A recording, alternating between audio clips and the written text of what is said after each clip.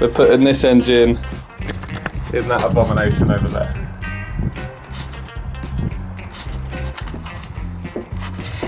What have we done so far, James?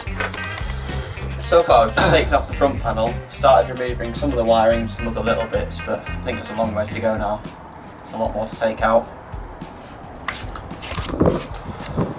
Okay, so we've just had lunch. We have made progress so far. The block is pretty much disconnected from the car, apart from a couple of little bits that we can't get to. Got the aircon, which is all wired in around the back. Starter motor is down there somewhere, which we're going to have to get from underneath. And then we've got gear linkages, which are being a bit stiff. But all the hoses, all the plugs, all the wires, they're all off, and we've started labelling stuff up as well, so we know what's what. Luckily, we have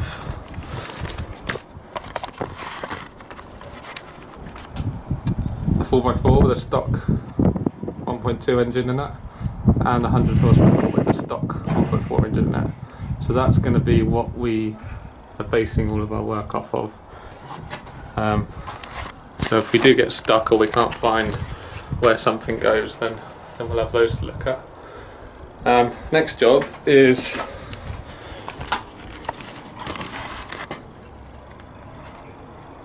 this is the main loom that goes to the engine bay. Splits in two here, and then it disappears off into the car in there. The camera's going to wake up. There we go. So we need to get whatever this is attached to out this way, so we can switch the whole loom over with the engine. So that's going to be the easiest way to avoid problems, I think. Which means that we are now onto interior. So steering wheel off, dash out, fuse box and body computer is all down there. And then once all this is out, we'll know where we are with the wiring. Update! The dash is gone. It was not too bad to get out. No, lots of hidden bolts, but apart from that, it came out with relative ease. But yeah, not too bad at all. There wasn't actually that many hidden bolts though, was there? There are a couple of sneaky ones It's here just, and there. at the back mainly it's just clips holding it in. So it's once you've got the front bolts out, it just pulls out. So yeah, not too bad at all. So now we can access all the wiring, hopefully. Yeah. And take what we need out. We are not going to be using the climate control, are we? No. No. Too complicated. So that's staying here. What we do need is all of this gubbins down here. And that's about it, I think. And the loom. There's the dash. So there was bolt here, 2 bolts here. There was one there. There was one here. One here. Big one there. Big one there. Big one here. And then underneath, so this will be in the footwells. One there, and then I think that was it. Obviously you've got to take the stereo, airbag, glove box, steering wheel, clocks, all of that bullshit out. But yeah, not too bad as far as dashes go. Right, we are investigating wires. So far we've got engine loom, where is it? That's coming from the bulkhead. That goes underneath the car, this one. And it goes all the way down here to the fuse box and the body computer. And then none of this bollocks is to do with the engine loom, so we're happy with that. Down this side, engine loom comes out there and then splits into all of this until we end up with this. Whatever this is, we're just tracing that back. Yeah, we're thinking it's the fuel pump. I think it might not. That seems to be the fuel wiring, and this little one goes out the floor pan underneath the car somewhere. ABS maybe? Maybe. Could well be. Let's have a look underneath. Welcome back. You join us at our first big challenge. There is a rubber bung that holds the loom as it goes through the bulkhead. This, I don't know if you can see that, this bung, we've managed to remove it from the bulkhead, but trying to get it back through this way with the loom is proving to be quite difficult. And obviously we can't take the loom out until that's come with it. And then we have to do all this again when we get to the other car.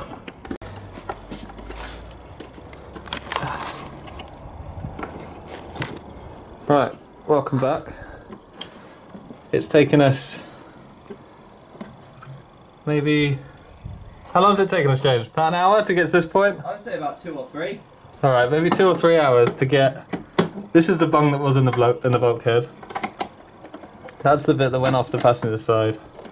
And then all of this has been fed inch by inch through the bulkhead and through this tiny little space that James is using a bike BB tool to try to hook it all out. And then I've got my hand buried deep in the car, fisting it, trying to get all this wiring out.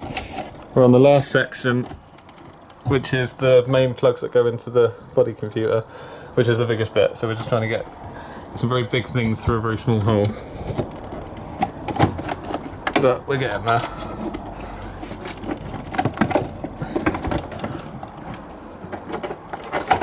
Yeah. Is that it?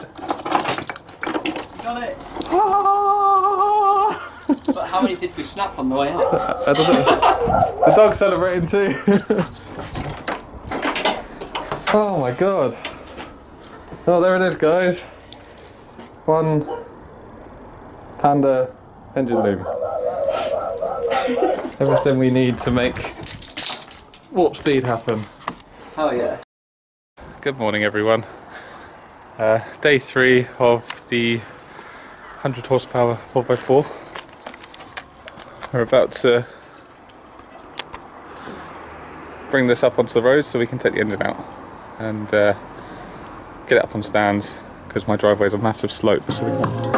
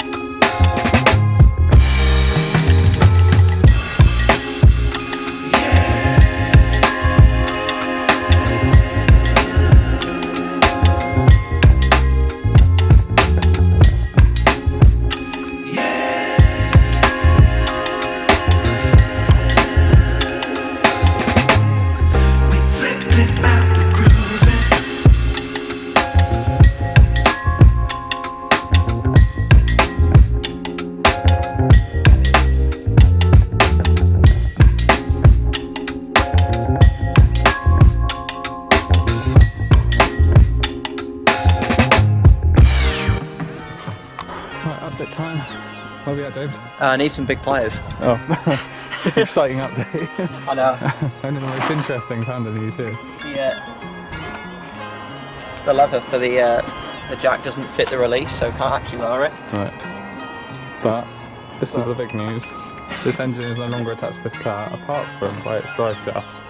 So what we're doing is trying to move the engine out to give us access to the whole circumference of the drive shaft, so we can lever them out properly, because there's not a lot of room in this bay. Yeah. So it's going to come forward a bit, then we pop the drive shafts, hopefully. Yep, we will. And then the whole thing will be out. Yeah, it'll work.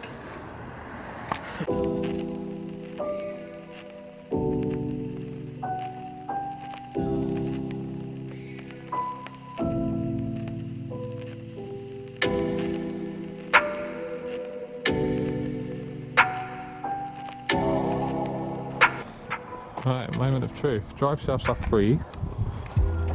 Last thing to be attached is the brake booster. Yeah, we'll get it out in a minute. Is it not easier to take it off the engine then? No, that was a nightmare.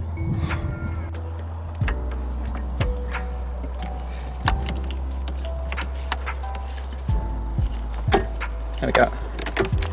Are we free? We're free. I will stay here and make sure we are free, because there's always a chance we missed a wire or something. I also want to film the moment of truth when engine right. leaves car. I got this. Just go slowly, and if you see it getting caught up anywhere.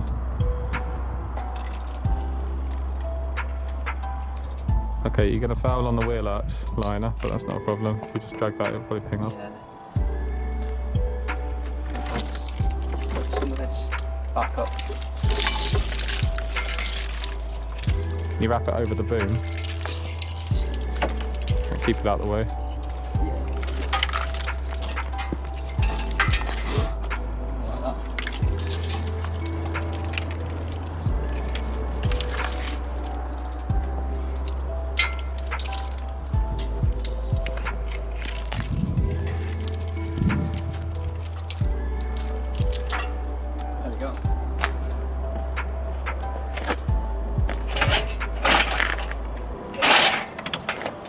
No, you're stuck on something. Arch liner. Just drop it a bit. That drive shaft's not completely free yet either. No. Get the cat pan underneath it. Okay.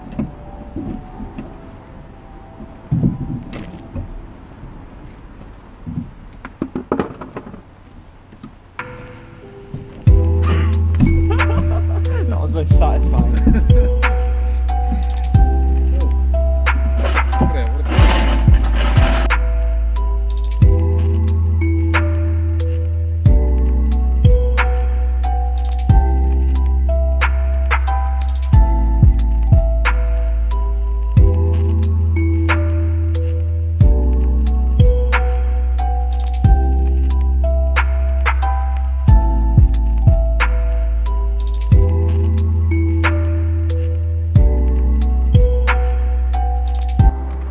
Right, so this old car's on some spare wheels and we'll be selling the bits off it. By the time everyone watches this video it will be gone, it will be crushed, so don't bother asking us for parts, but yeah, all the bits off this will be sold.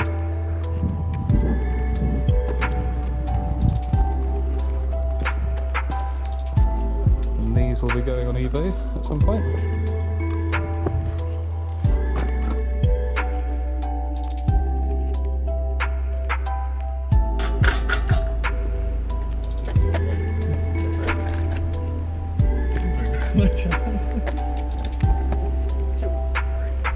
Yes!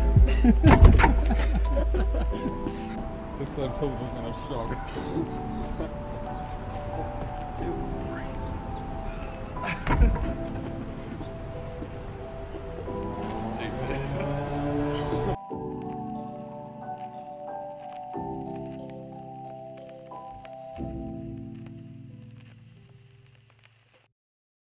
Good morning everyone, welcome back to part 3, is it? I think it's part 3. Part 3 of the 4x4 100 horsepower.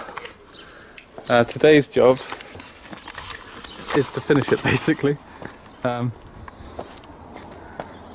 Engine out of there, sort this engine out to get it ready to go in. So we've got a new clutch, new belts. What else we got? Water pump. Water pump. Oil filter, spark plugs, Yep. Basically proper full service stuff. And then, so that's the first job, is to prepare this engine, and then we'll start taking this one apart. James was very bravely driven to my house, in full knowledge that once we start dismantling his car, he's got no way home. So we have a long Easter weekend, 4-day weekend, to try and get this finished and running. Yeah. And if we don't, then it's going to be a long cab ride, and I'm going to have to store another Panda on my driveway to go with the many Pandas I already have. So yeah, so we're going to start with clutch and belts and all that jazz, and hopefully it'll all go smoothly. It should be a bit smoother getting the 1.2 out than it was getting the 1.4 out, because we know what we're doing now. We did a lot of learning last time. Bit of practice last time. Yeah, so right, let's get cracking. Gearbox removed. Old clutch. New clutch, all fitted. Hopefully it's straight. We'll find out at the worst possible moment if it's not straight. So this just needs belts, which we'll do next, and then it'll be ready to start taking this apart. So we've just potentially signed this engine's death sentence. New timing belt is on, new water pump is on, which fits. It looked a lot different inside. It had a different, like, I guess it's an impeller, is it? Impeller, yeah. It's an impeller. It has those weird holes on the side. So it's a completely different design, and yeah, it's got these little, what are they? These little things here, which aren't threaded or anything, so we're not sure what they're for. We'll soon find out if coolant comes pissing out of them when we turn the engine on. There's a good chance of that.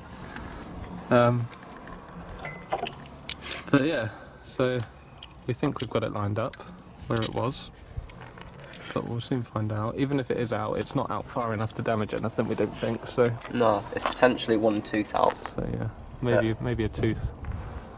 Maybe not. Maybe not. Might be alright. We'll see. Yeah. Have to get it on the dyno and see how much power it's making. That's what YouTubers do when they engine swap something, isn't it? But yeah, so once that's back on, we can get the auxiliary belt on.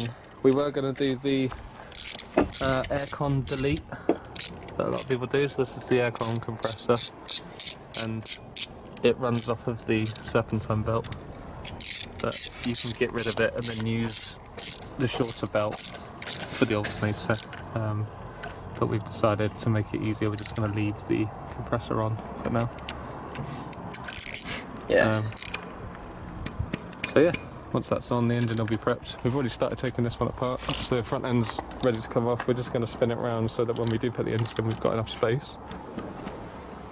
And then it will go up in the air, wheels off, suspension off, radiator off, coolant out, and then pull the engine out the front, and then this one will be ready to go in. Yeah. So we're making good progress for day one. If we can get, I mean, there's a good chance we can get that block sat in that shell by the end of the day, I reckon. I think so. Depending on how difficult this is to get apart. We've still got, obviously, an engine and gearbox to take off here, Yeah.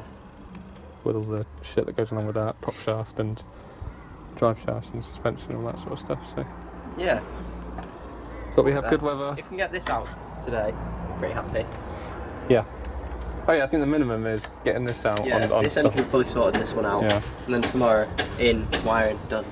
Yeah. Maybe. We'll try. Do you reckon it's a 2-day job then? Potentially. Do you reckon we're not going to need Sunday and Monday?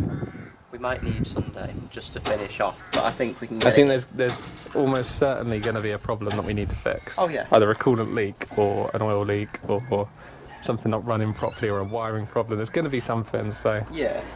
we need to allow for that. But that's why we've got 4-day weekends. That's why we've done it this weekend, so we've got time to deal with all that shit. So, Cool. so yeah, Sounds good. progress. See you in the next update. Update time. The wiring's pretty much disconnected from the body. Manifold is loose. We're going to cut it here because this is where the exhaust becomes different, and then we're going to bodge the 100 horsepower manifold and cat onto the 4x4 pipe. I know it's not big enough, but it will do for now until James can get something good sorted. Yeah. So we might be losing a couple of horsepower, but it's not going to be a problem, is it? No, it'll be alright. So we've just got to cut the manifold off, disconnect the gearbox, and then it's time to undo some mounts and get the engine out. Yeah. And then we have to take the interior apart to get to the loom, which is going to be fun. It'll be worse than the other one because there's loads of custom wiring in it that's stretched all over the place. I mean, it might be a good chance to redo some of the bodged It wires might be. Yeah. Some of them could be that are in there. redone. Yeah. Fire up the soldering iron, do it properly. Sounds good. That's where we're at now. The engine's ready to go in. Apart from that alternator and stuff, we've taken all that off. Quite a bit of weight. If anyone wants to do this, where is it? For this is everything we've removed. And that weighs, what do you reckon that weighs? 8-9 kilo? Probably, yeah. I mean, we put an alternator back on, so some of that will go back on, but a lot of that weight is in the mount and the compressor, so. Plus it makes alternator changes easier in the future because you can actually get to it down this way. So that's come off. And then we also need to take the struts off so we can get the drive shafts out. Yep. That'll be fun. Yeah, it's getting there. Engine definitely out today. And then tomorrow, engine in. We're just going to have to put everything together and put a tarp over everything for the night, aren't we? Yeah, because there's no way it's going to go back on the driveway now. No. So, what we'll have to do is strap that engine to the pallets to free up the hoist. Yeah. Stop it falling over. Get the hoist out. And then we're going to do the oil change on the new engine when it's in the car because we think that'll be easier. Yeah, when the front's still off, it'll be easy to get to, won't it? Because the oil filter, if anyone doesn't know, Right at the front. is right here. And it's really difficult to get to when the car's in one piece because you can get to it from underneath, but trying to get enough purchase on it to twist it is sometimes difficult. So while the front end's off, we're going to do the oil change. Yeah. And yeah. That'll do. The engine hoist has been freed from service, and James is currently hacking up his engine loom. Anyone who really needs a 1.2 engine in right now, just look away, because this might make you cry. Oh, it's tough. I didn't want to be snipped. Should we just use the grinder? Be really savage with it. And then slip and go through the windscreen. Please though, I've only had the windscreen like 2 months.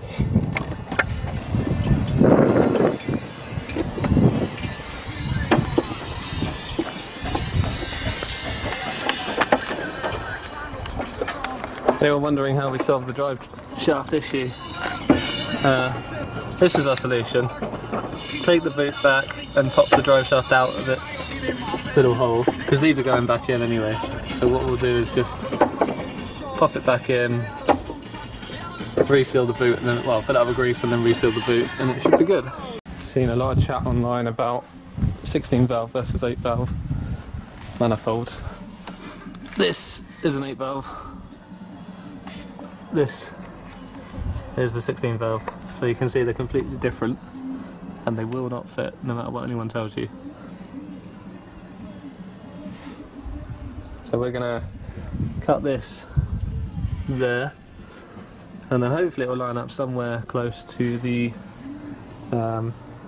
existing exhaust, and then we'll either put a little joiner in or we'll just weld the two bits together.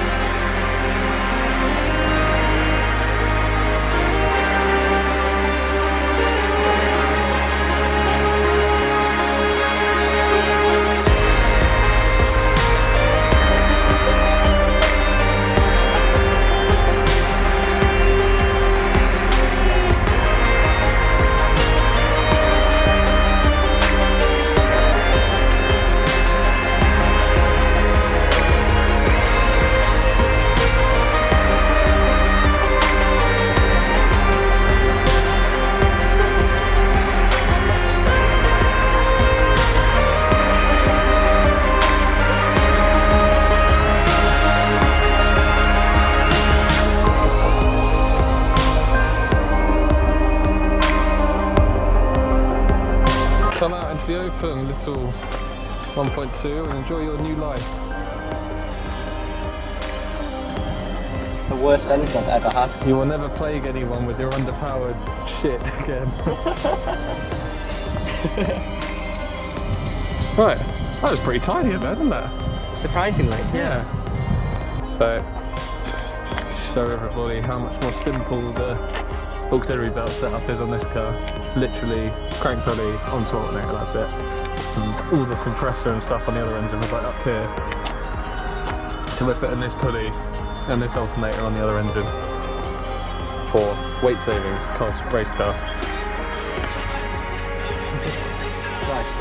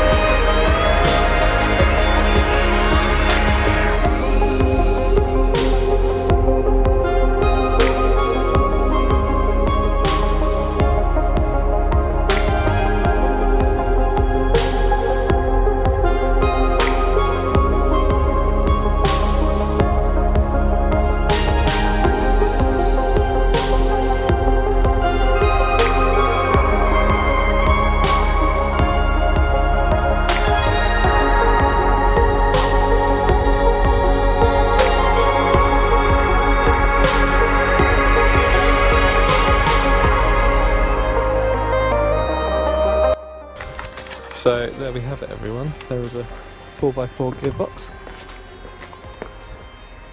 This is the thing that makes the dream work.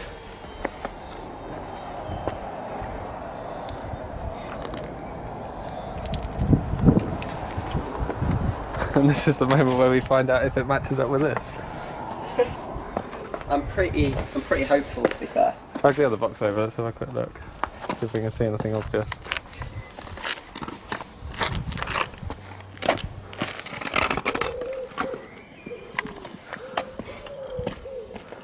No, you got two at the top. It looks There's two. the same. Yes, it very much looks the same, doesn't it? Yeah. As we suspected. Yeah. Thank God.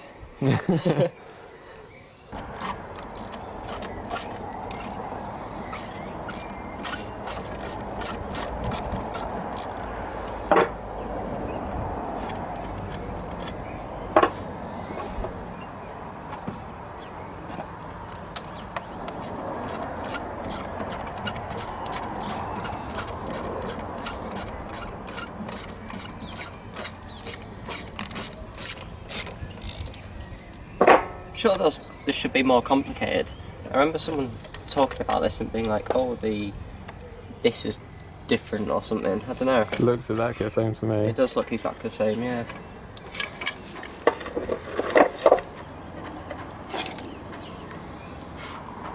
Just remember, we need to get that cam sensor, crank sensor timing right.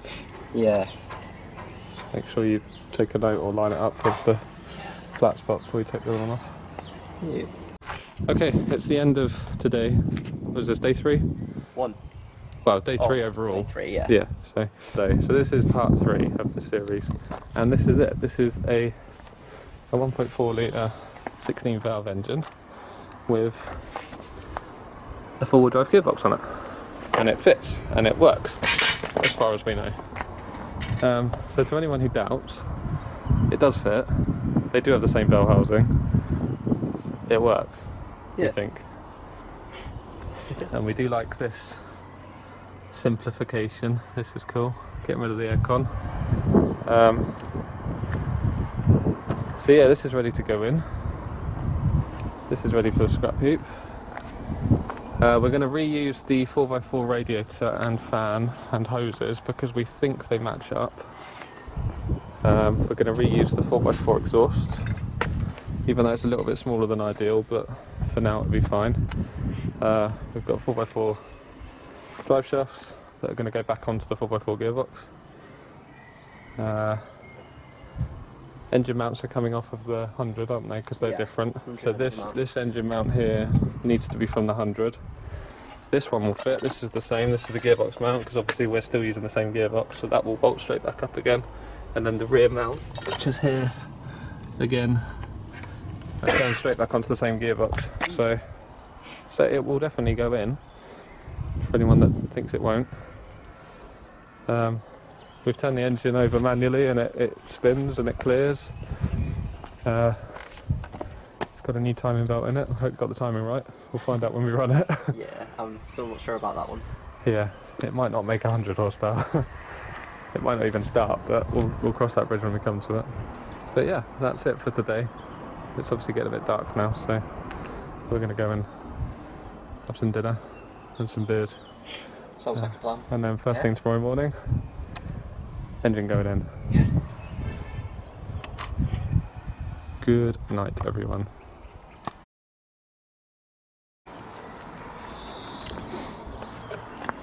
It's day 3 of the swap, part 4 of the video. I've just come out to uncover yesterday's work.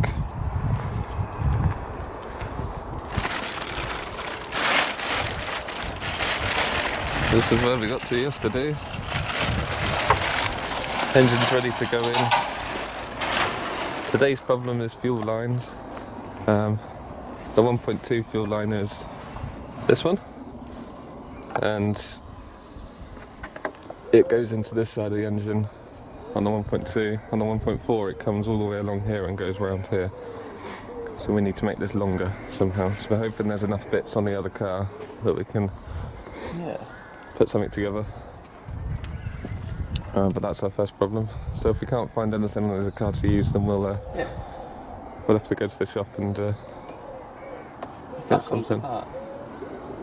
And take it straight off the other car. hopefully. Yep, hopefully. So, those two come apart here, and this one goes straight to there, so we could use all three off the other car. Maybe. We'll have a look at it. Cool. Hopefully that'll work. Might work. Updates to come. Unfortunately we couldn't film that because we needed all our hands, but it's in. All three mounts are bolted up. I have a concern. That drive shaft. Oh no. Oh no. What have we done? That was silly. For anyone who hasn't guessed what the problem is, that is supposed to be in that hole there.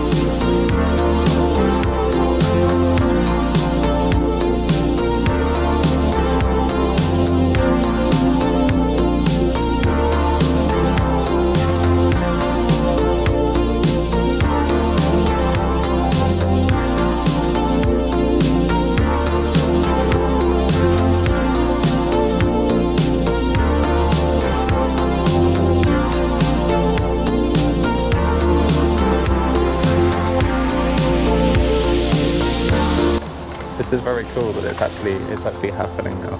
I feel like it's real now. No, the engine is in the car. We've only got the bit that we don't know about to finish, the wiring. Will it actually work?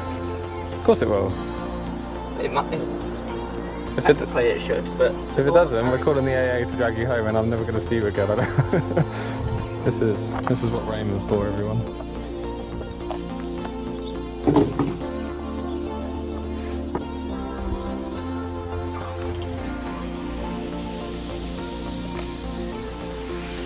Did it just fart then? yeah. Queefed.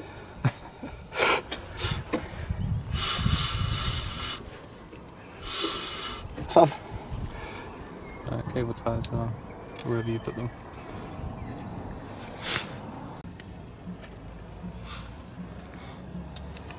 Definitely on, yep.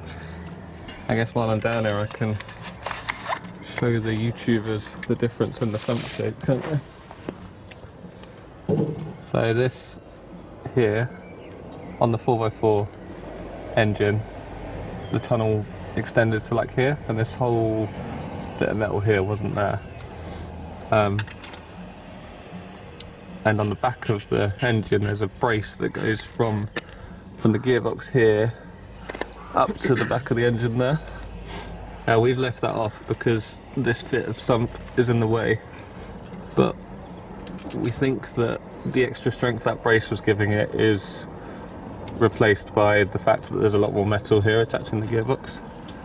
So we've left it off for now, but there is room back there for bracing on the gearbox to the block if needed, so we can always weld up something if needed. Okay, we started on the wiring in the front. We found a problem. What's the problem, James? This is different for the ABS. Completely different. So this is a 100 horsepower plug, and that in there is the 4x4 socket for it, and they don't match up. So we are going to change the ABS unit for the one that's on the donor car. And this is why we bought the donor car, isn't it? Rather than buying an engine, because shit like this. So yeah, that's next on the job. We're probably going to have to bleed the brakes once it's done, because obviously we disconnect the brake lines. And we don't know how difficult that's going to be.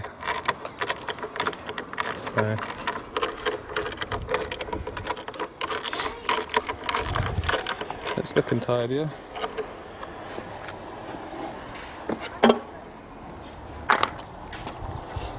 Just taking the seats out ready for interior strip, which is the next job. We need to take the dash out so we can get to all the wiring and get rid of the old loom, and then we need to feed the new loom back in through the scuttle and plug it into everything. So I think my next job is going to be to take the dash out. So I'll crack on with that now. James is out there fitting the ABS unit. I am in here taking the dash apart. Got lots of custom wiring in here, which has not been fun. Leave that there.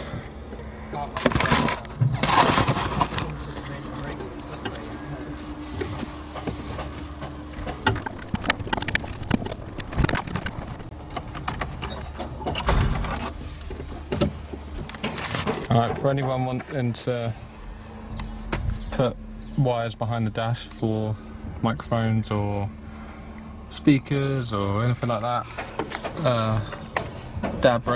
aerials or dash cams, anything like that, easiest place to put it is behind the clocks here, I think. So there are 4 fixings on the shroud, 2 little tilt screws there, and then 2 there, which you can easily get to.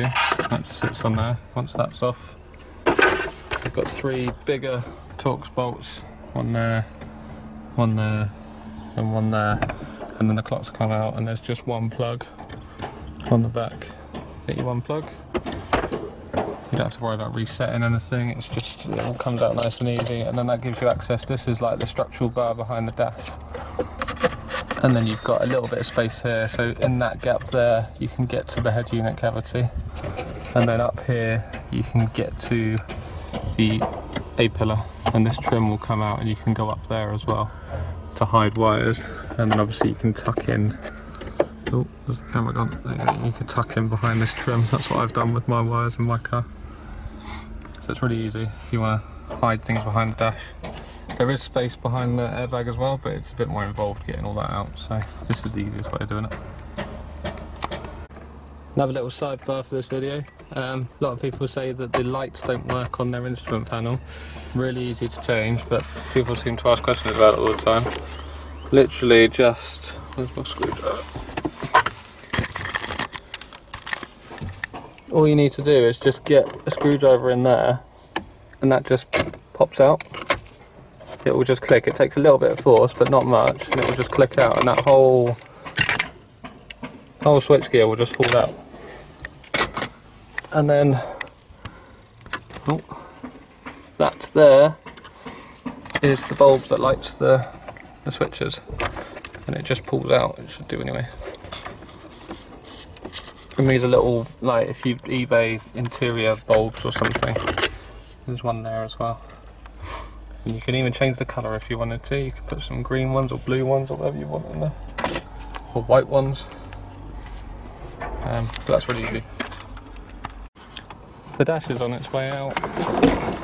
Almost. I think there's just a couple of wires stuck. I think it's all the stuff in the middle. It's got to go back through a little hole, hasn't it? One dash. Oh. So now the fun bit begins. Yeah, all of that. Alright, this isn't going to make sense to a lot of people, but if you're doing this, you might want to see this. Ignore this stuff. This has all been added in. What we're looking at is the engine loom comes through the scuttle. Behind there, runs along the bulkhead, and it comes up, and it all terminates in these plugs here into the fuse box and the body computer. So these are the ones you need to keep from donor car, and this is what we're going to remove from this car. Everything else, oh that one as well, that brown one too. Everything else, these ones, these plugs here on the side, there's another plug just above it there. That all is body loom, so that stays put. This clump here, if you can see, this is for the ignition. And the clocks and some other bits. That lump stays in the car. So we'll be joining that back onto the body computer. Around this side you've got 3 plugs that go into the power steering thing. They are with the engine loom, so they've been unplugged and they are now down here. So there's a blue plug, a black one and this white one. They're on the engine loom, so they're going to come out. And then finally on this side you've got this weird plug here that goes into the centre of the dash. That is also part of the engine loom, so we've unplugged that. That's going to go up, and that one there will be replaced by the one from the 100 horsepower loom. I think that's everything this side. On the other side, yeah, same again. So there's a collection of plugs down by that pillar there. But there's not as much over this side because obviously I haven't got the steering and the ignition and everything. So it's a bit more simple on that side. Well, we're basically going to pull this, which is the 1.2 engine loom. We're going to pull it through this way because we've already cut it at the scuttle up there. So right on the 100 horsepower we fed all of this up and back out into the engine bay to keep it complete. So when we put the new one in, we're going to have to feed everything, all of this stuff, back in through the scuttle and then route it behind the steering column and then where it needs to go. So which ones over there need unplugging? Looks like everything attached to this thick one here. There's a few.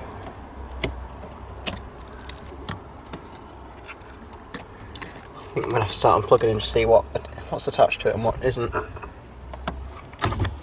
Well, remember you don't need to, I don't think this needs to come out, does it? I think so. No, I don't think that's engine loom. because this is all part of this ignition bollocks up here. It's all staying put. So I don't think this is what you need to follow. You need to look at where it's coming down from the back and this stuff. Because these ones match the stuff that I've left behind on this side. Okay. So I don't think they need to go. I think this is all staying.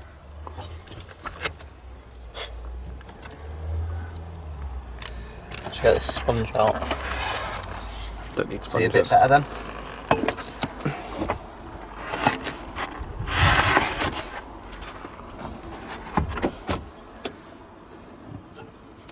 Yeah, so that little bit at the back, that's what's coming out of the scuttle, that's what we need.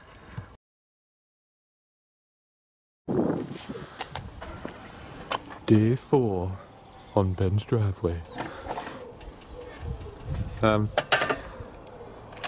James was working hard last night while I was out, and all of the wiring is plugged in. We've had to solder a couple of things up today, like the ABS, which we had to cut out the other car. Sorry, I've got a sniff. We had to change the heater plug, which is this one here. So it wasn't long enough from the 100 HP, and the wires were slightly differently, so we've had to change that for the old plug. What are we doing now? I accidentally cut the wire for the side repeater yesterday, so we need to solder that up. But other than that, I think the wiring's done for now. So we are just going to reassemble the everything we need to start the car, and see if it turns over or if it runs. So we'll be back in a minute with hopefully a running engine. Important work going on. Swapping out the transponder. I guess this is for the immobiliser, is it? Yeah, just the immobiliser really. Almost got this one.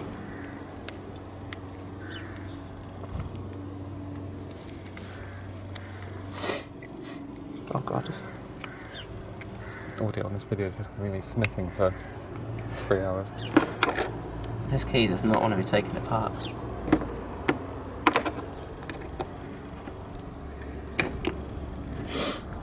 You don't have to hold the spring on that one, do you? There we go.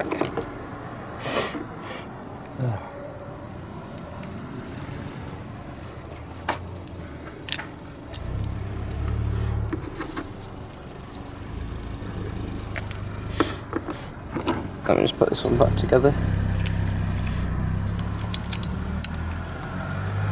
Oh my god, my hand's cramped.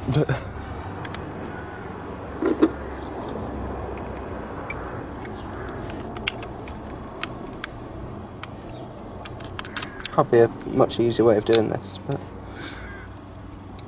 if it works.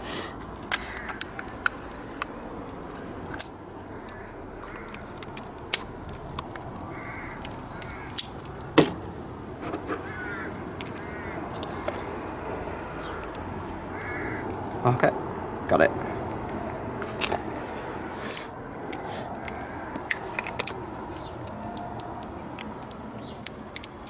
Perfect. Done.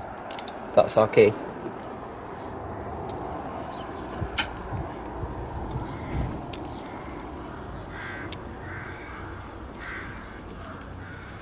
It's battery time.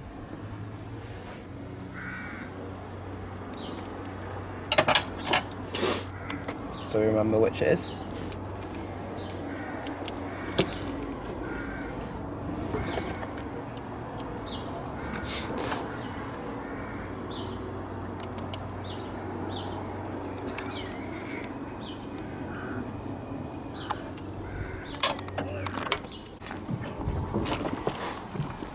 Right, the battery is going on. We're just doing the earth straps.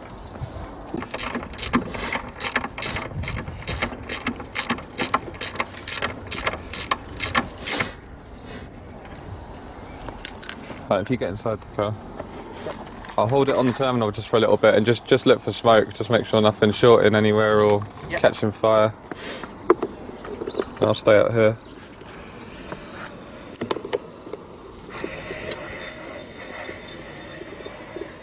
Locks are on.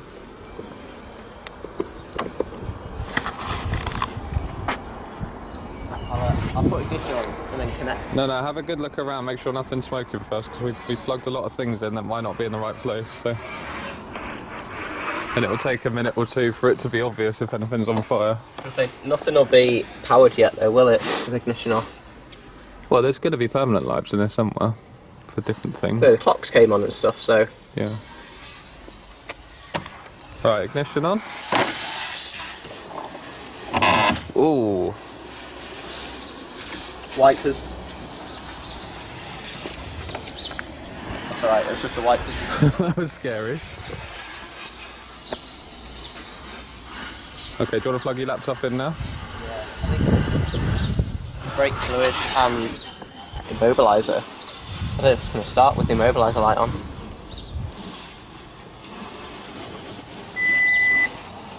Airbag failure. Yeah. We know that.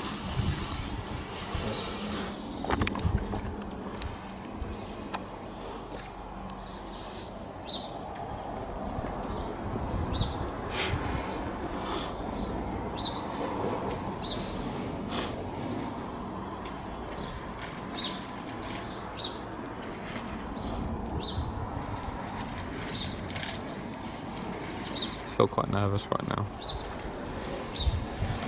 I don't think we're going to get anything with the immobiliser light on, but we swapped the ECU, the body computer, the clocks, and that, so it should be.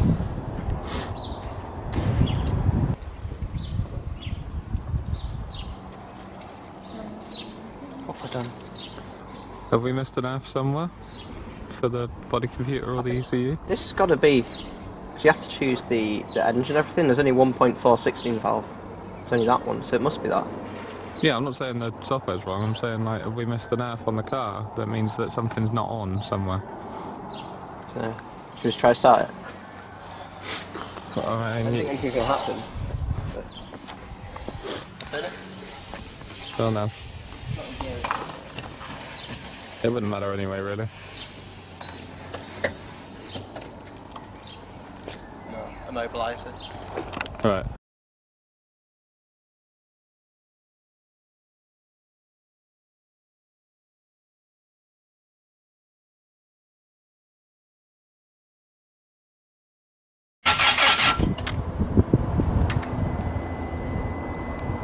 I wasn't recording any of that, what an idiot. Oh, really?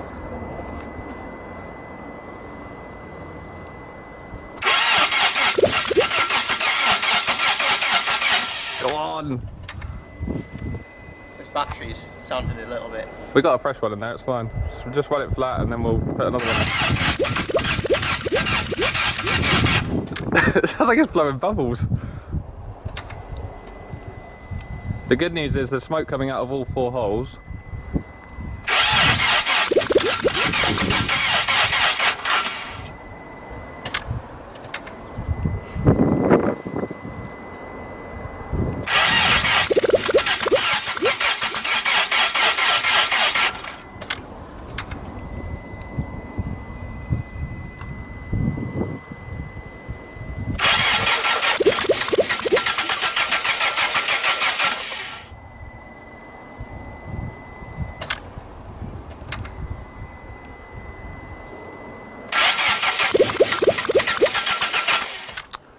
Okay, now I'm thinking something's not right. There should be fuel now, shouldn't there? Yeah.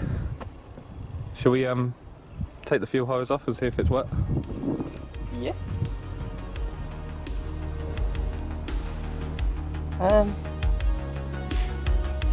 Is it actually firing though, or is it?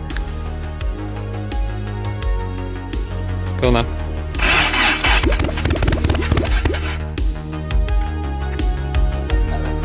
It does, but it's just, you would have expected it to go by now, wouldn't you? That's the best it's been. Battery's almost dead.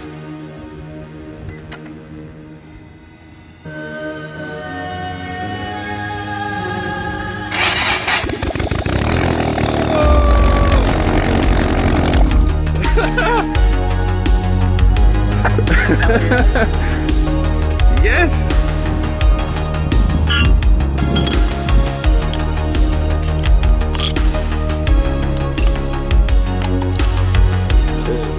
Cheers.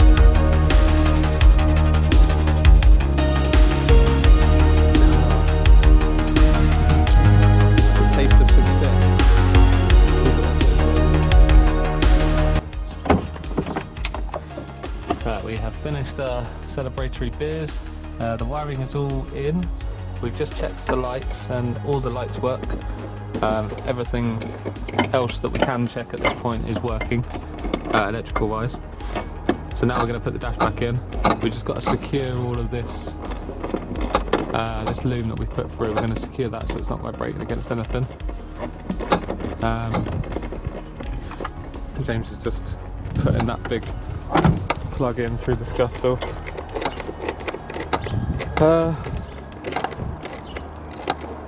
Yeah, and then we need to wait for tomorrow for the shop to be open for some heater hose so we can finish off the cooling system. We've just done an oil change, so it's got fresh oil in it, a new filter. We're going to leave the spark plugs until it's run smoothly for a little bit just to clear everything out, and then we'll put the fresh spark plugs in. The manifold needs to go on next. Yeah. But we don't have a gasket for it. So are we going to wait for tomorrow for that, or are we just going to put it on without one and then refit it again at another time? Yeah, we can just take the front, we can get it welded up and then it can just come off and go back on, can't it? Well, I don't know how difficult the manifold is to get off once the front's in. It's all quite close to the radiator, isn't it? I'm not sure. Gonna have to think about that one. Yeah. Well, that might be a today job, it might be a tomorrow job. But yeah, so the dash is going back in now, so next time you see this it will look more like a car again, and that should be the interior done, and then it's just a case of I've got the prop shaft to put back on as well. Yeah. Once the prop shaft is on, it will be mechanically ready. Yeah. Obviously get the wheels back on.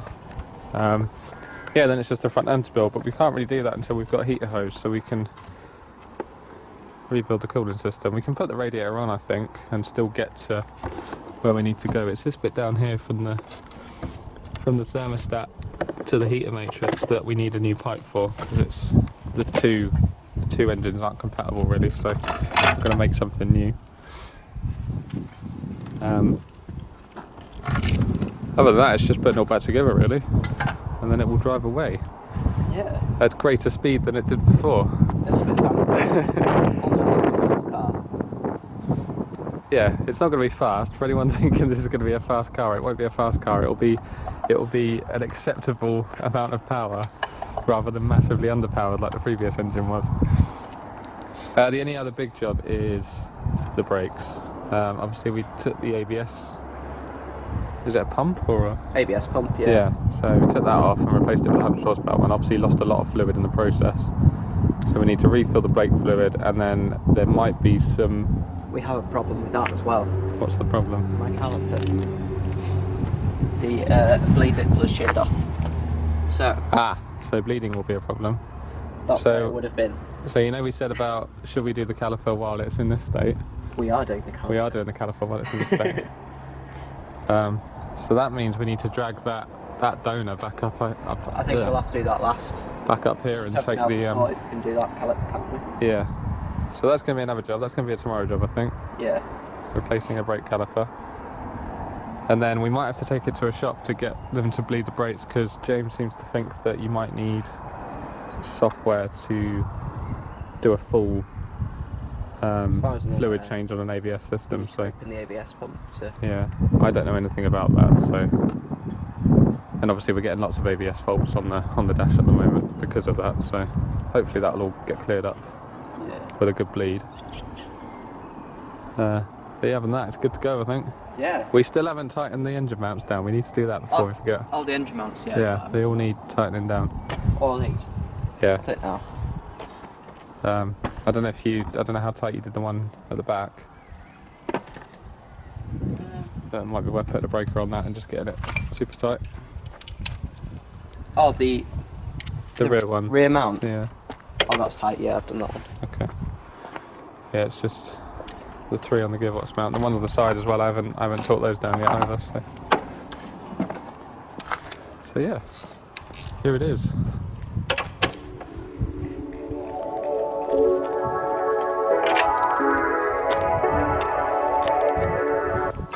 Hello again, everyone.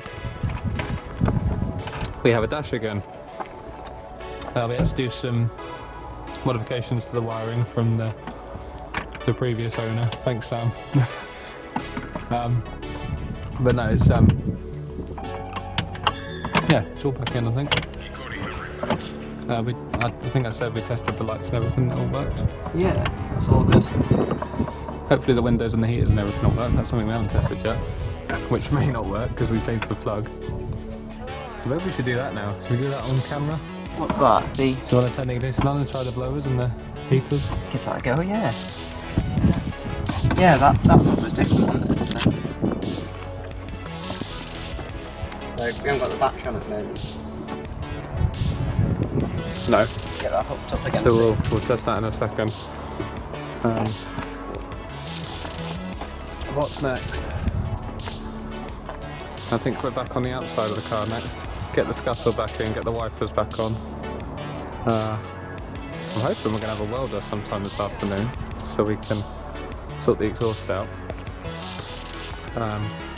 Because we can put the manifold on now, the new filter's on, because that was the only thing that was in the way, but that's a new one there. So. Oh, James has put the clutch slave back on and all the linkages, so that's all. The gearbox is now finished. So yeah, we're almost getting to the point where we need to finish for the day, really, aren't we? Because we need that coolant hose. Yeah. What about the exhaust? Did you hear that? No, I'll give him another call and see if he's coming today. He might come tomorrow. Yeah. Yeah, we may as well just finish off the interior today then. Get it all ready, and then it's just engine bay tomorrow. Oh, the prop. Prop. Yeah, we can do that tonight as well, can't we? Yeah, we can put the prop back on. And then we can go and celebrate with dinner. Sounds good. So yeah, unless I don't do another update, that'll be it for today, I think, with the video. So we'll see you all tomorrow for the finished product, hopefully. And a smoothly running, powerful piece of Italian artistry.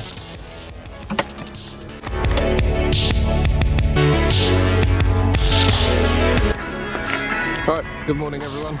We're back again. Today's exhaust day. So, we cleaned up this face. The old gasket's still on there at the moment because we're struggling to get a new one, so we're thinking we might just leave that on for the moment as a temporary measure and then get the manifold off again at a later date and put a new gasket on it to see if there are any leaks. We've chopped the manifold off of the 100 exhaust and tidied this end up ready for welding. Luckily this pipe's, I think this is 2 inch on the 100 and we've got like 1 3/4 inches maybe. So that one fits inside this one really nicely, so we've made like a little slip joint. This is the old exhaust that we've sort of shaped to sit there. So the other one will slip over the top and then we'll just tack it in and hopefully seal it up. And it'll do for now. It's a little bit too small, but it will get the car driving. And then I'm sure James will get a custom job done at some point. Yeah. Cap back.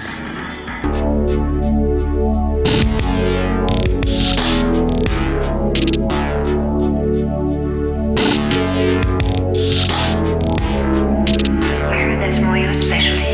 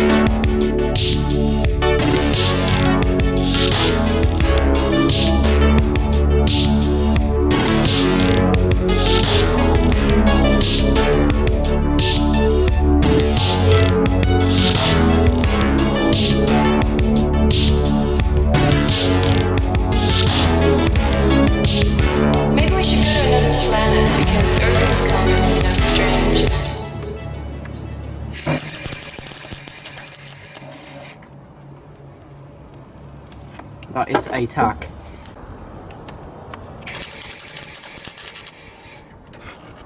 That's better. I'll get one on the other side and it should just be enough.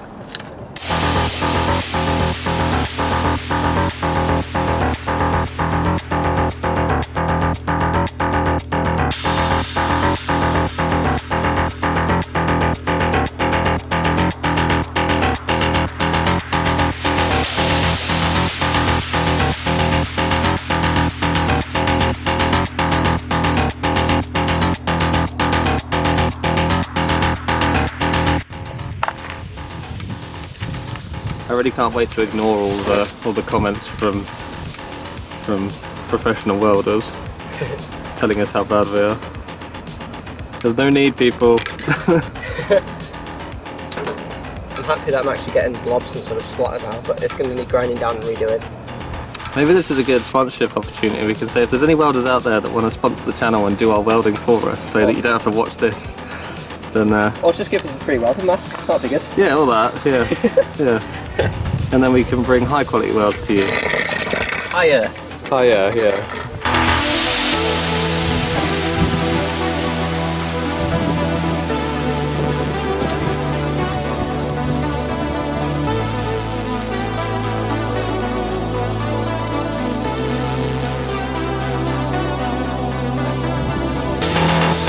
Maybe it wasn't clean enough. Maybe I didn't take it down to bare metal enough.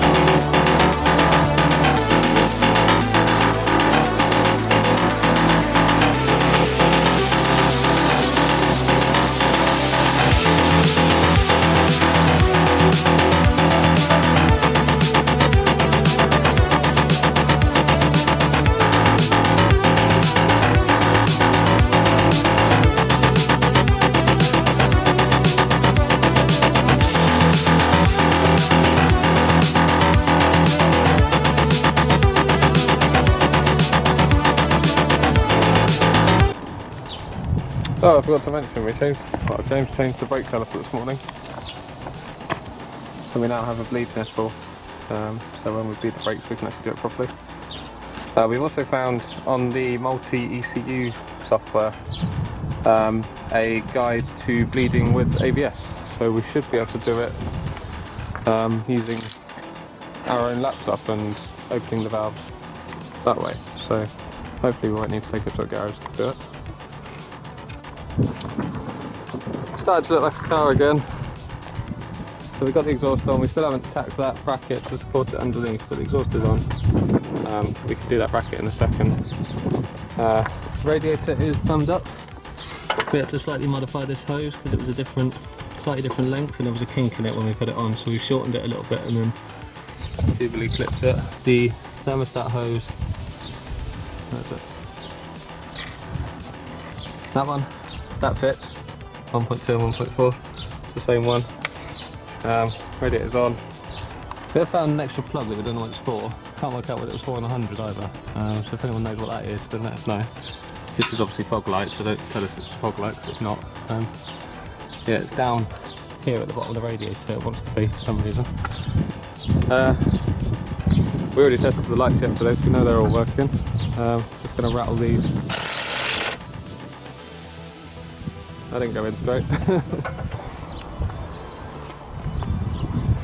Fourth wheel on and tack that exhaust bracket on so it's not going to vibrate and break those top quality welds we did. Exactly. And then we're done, I think. Yeah. Coolant in, bleed the brakes. Yes, bleed the brakes. I'll leave that front one off for now. Yeah. Well, we need to get to the bleed nipples on all of them, won't we? Yeah, the rears you can do with wheels on, luckily. Okay. I might have to take that one off again. Take that one off. Yeah, so brake bleeding is probably the next job because that's the next thing it needs to be roadworthy.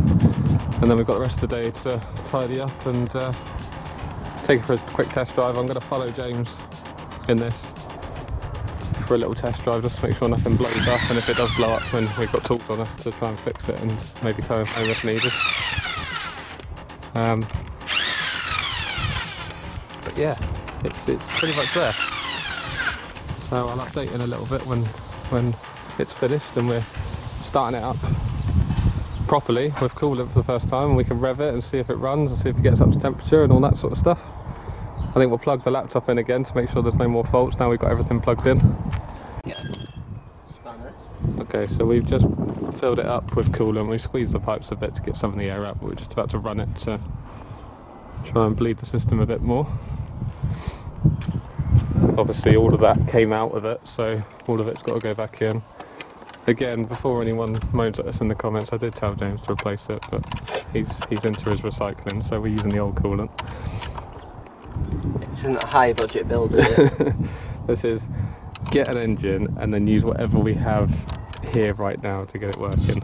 And at the moment we have a bucket of coolant, so that's what we're using.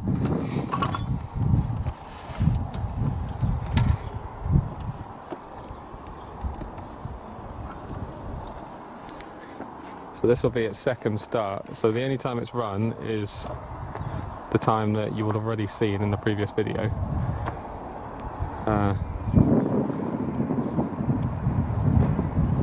So now it's got an exhaust and lambda sensors on and everything else plugged in, and it's got coolant. It's still not got... It's got a bit of coolant. Still got no brakes. It's got brake fluid in the reservoir, so it might do a bit of self-bleeding once everything's open. But here we go. Got headlights, that's a good start.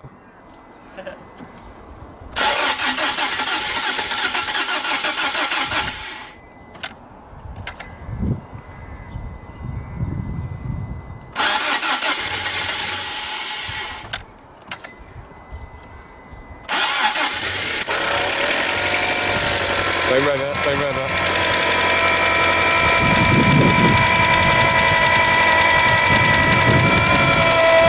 Turn it off, turn it off. What was that? That noise? I have no idea. Is that the, do you reckon that's the water pump going without any water in it? I don't think so, because it wouldn't be against anything. Yeah, but if it's got no resistance, it's just going to spin really quickly and make a whirring noise, isn't it? Hard to say. It's got water in there, hasn't it? Yeah, but there might have been an airlock in there that was... Don't know if this went down at all. Yeah. Yeah, it's dropped massively. We'll top that up. Wait, it's low, but I don't think it's that low. The water... Oh no, it hasn't dropped. Has it not? Sorry, I was looking at the wrong thing. It hasn't dropped at all.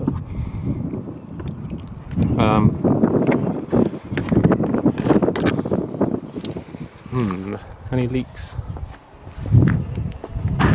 No leaks. That noise is concerning.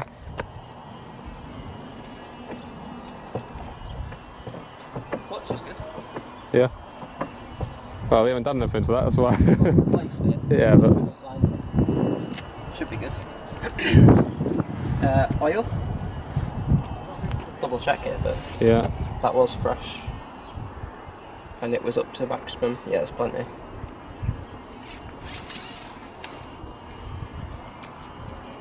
What do you want to do, run it and see if it quiets down? Not much. To me that sounded a lot like a pump going with no resistance. I may be wrong, but... Alternator too tight? Maybe. It's not that tight, is it? Run it again, because it sounded like it was getting louder as well. That's why I told you to turn it off. Something. Well, it didn't sound like it didn't sound metallic. I'll run it again. Run it again. I'll see if I can locate the noise. That sounds good.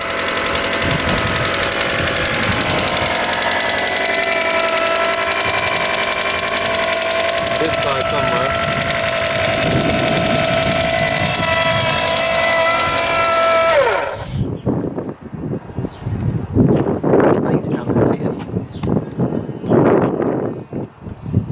It's definitely on that side of the engine. Shall we take the alternator belt off just to make sure that's not a problem?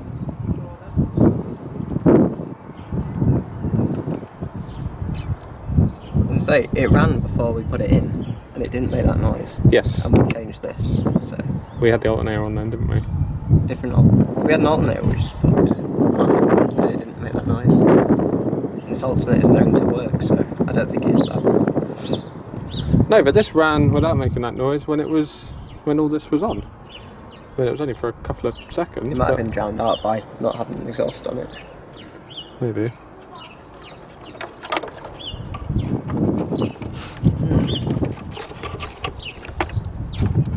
What would make that noise though?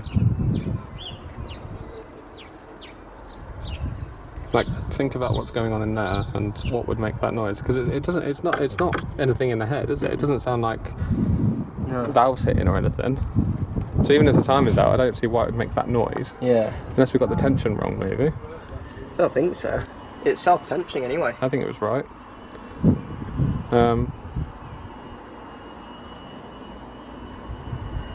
you want to send the video to mates? See what they say. Yeah. Okay. YouTube, we'll be right back. We're going to discuss with the experts, our UK Panda 4x4 friends, and we'll be right back.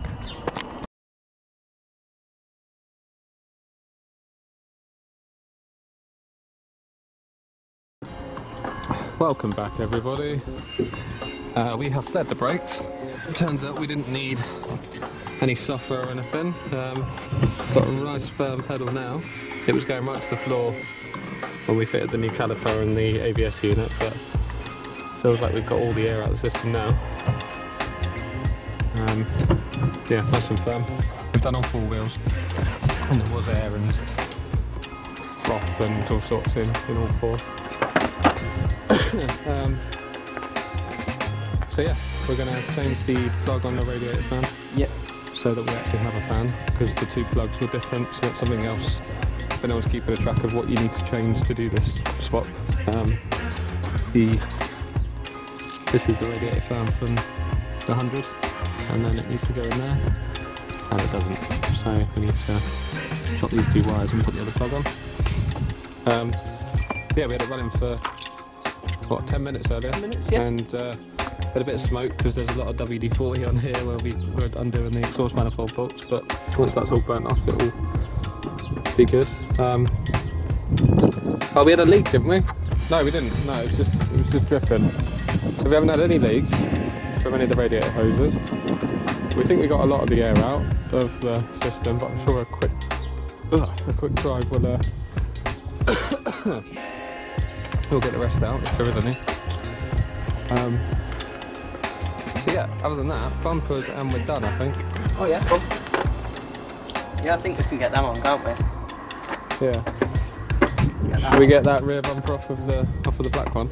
I think I'll just put mine back on for now. Okay. I think we need another day, don't we, to do spoiler, tailgate and bumpers and all that sort of stuff. Yeah, definitely. Let's come back in, let's take all the rest of the scrap.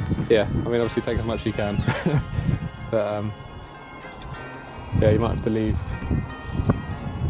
Mind you, if you're putting your old bumpers back on, that's 2 bits of scrap that you're taking with you. And then I'll just keep that, unless you want to put this one now. See. I feel like that's only missing. Just the grills.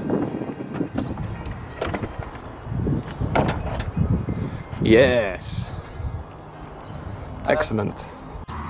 Okay, so we are 5 minutes into our first drive and the car got very hot very quickly. So I think we've just released our humongous airlock because the reservoir has now gone to, looks like there's nothing in there. So we're now refilling it. And hopefully, like with the airlock gone, it might have just been when the thermostat opened, it just increased the capacity so much that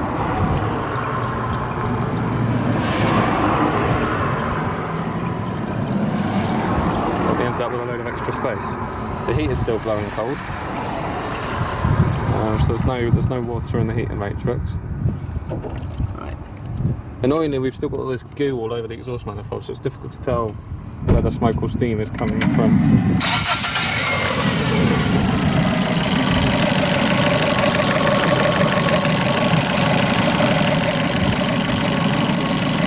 Oh, it's gone. It's gone. Keep fun on it, boy.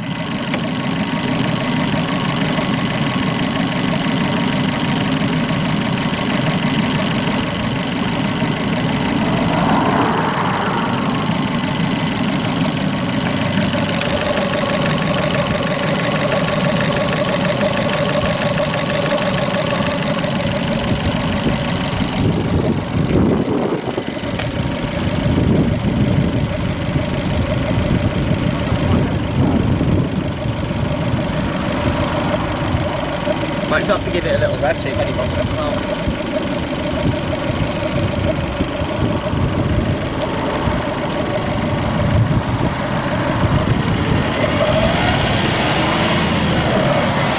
Level just dropped. Yeah, you've just lost a load more. Just make sure you're not overfilling it, because eventually it's not going to go down anymore. So just keep going up to the max line, I think. I can see it bubbling in there. So where are we?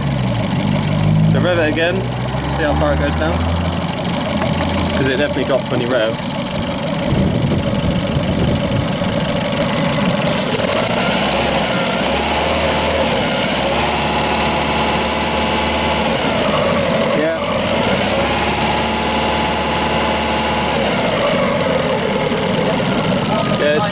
Dropped a little bit.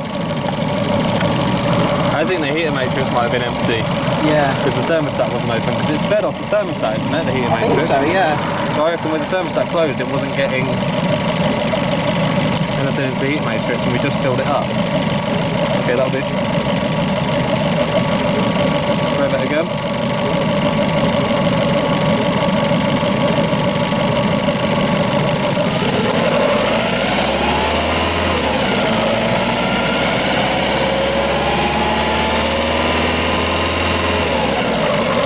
No bubbles now.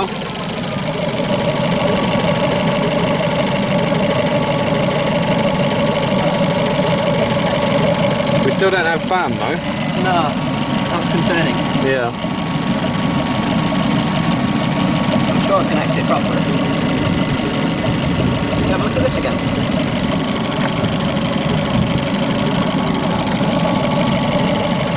That didn't drop the last time you revved it.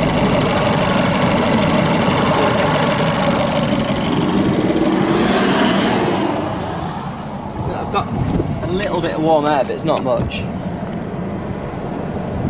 I think there's still a massive airlock somewhere. Well, the temperature gauge is right now.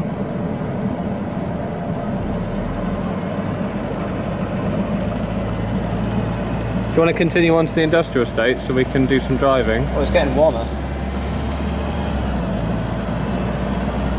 It's getting hot now. Or the air or the... Yeah, the air.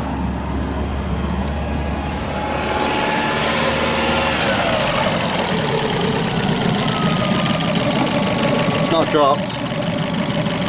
Let's It try might have that. just been that, like, stick your cap back on and leave it idling, you might as well leave it on.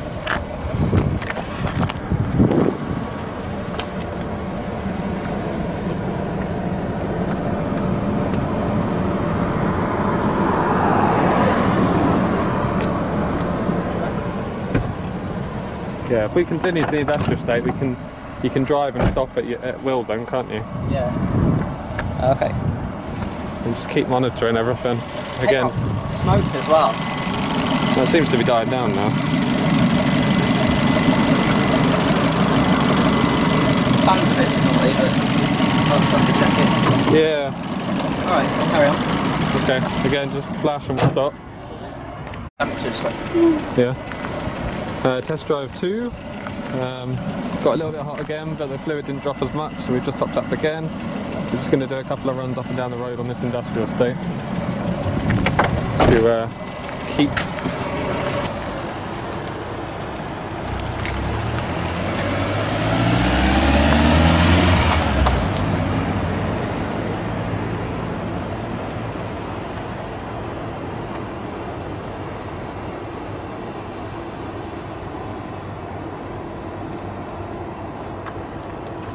We've estimated there's about 200 kilos in the back of that car, if anyone's wondering why it's sagging so much.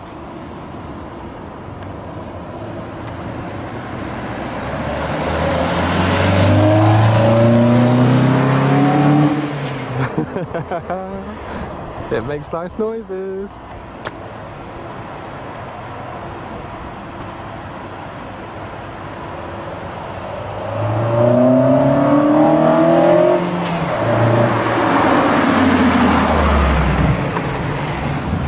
Oh, it sounds awesome. It sounds really awesome. I don't know if the camera's picked it up, but it sounds cool. It's got a standard 4x4 exhaust on there, but it's got a pod filter on the front.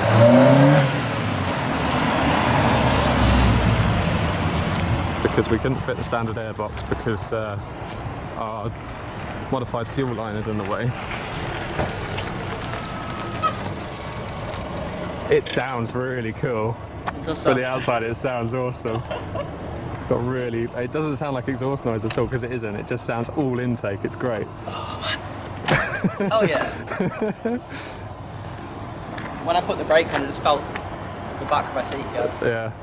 Yeah, don't brake too hard. Is the brakes working okay? They're very soft. Yeah. I'll get them bled properly tomorrow.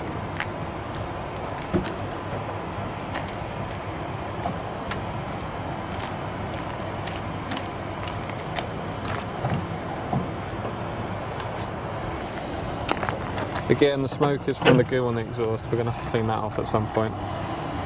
Torches in the driver's seat if you want to check the level again.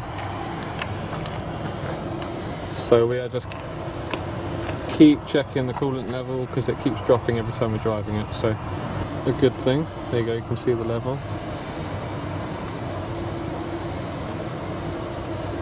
Yeah. Okay, I think a few more runs just... Yeah. We'll just keep doing this until we're happy, I think, and then you'll have to just be very wary of it on the way home and just keep building up like what you're doing with it. I only went to about 4.5. It sounded great though, it sounded really cool. Can't wait till you get it on like at the top end. I know. Is that what mine sounds like from the outside? I guess you don't know, do you? I've never heard it, no. Thing is, mine's all exhaust noise because I've got that stupid bodged exhaust on it, so it's probably drowning out the intake noise. I'll give it a minute. It looks cool as well, where it squats down at the back with all the weight in it. It looks like it's got more power than it has. I take it all the gears are working fine, you've not got any noises from the drivetrain or anything? The clutch is weird, but that's just a new clutch, isn't it? It's Yeah. like really low. It'll need bedding in a little bit, won't it? So. Cool. Okay, a couple more runs, go on. I'm going to have to give you my...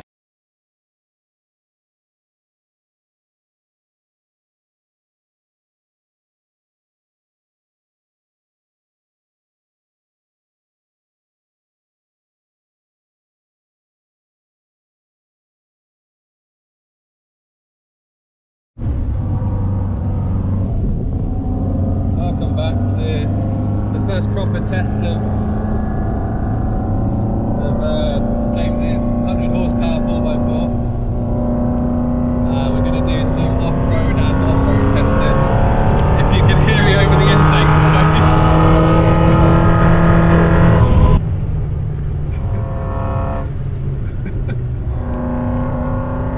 Smells hot. It does, doesn't it? So yeah, we have more power, confirmed.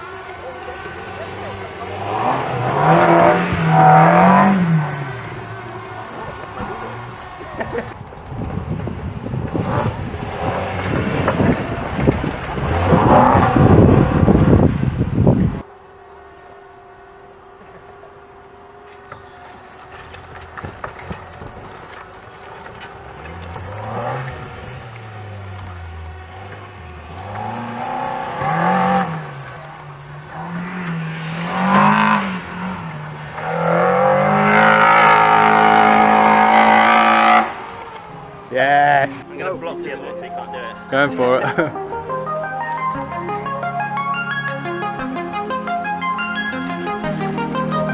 Easy.